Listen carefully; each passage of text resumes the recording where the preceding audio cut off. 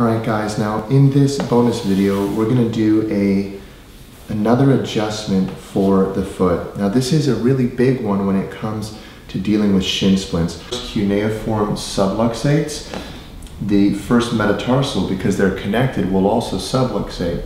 And so what happens is the first metatarsal will rotate laterally and we need to bring it back. I'm going to hold underneath, rotate that first metatarsal with my thumb.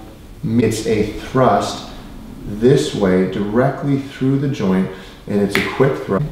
And drop your foot just like that. Now for her right laterally rotated first metatarsal, her right foot, right hand holding it, left hand to preload and tense the little shoulder thrust, and that one release. When you go ahead and do the first cuneiform adjustment and the laterally rotated metatarsal, you're going to take care of those shin splints.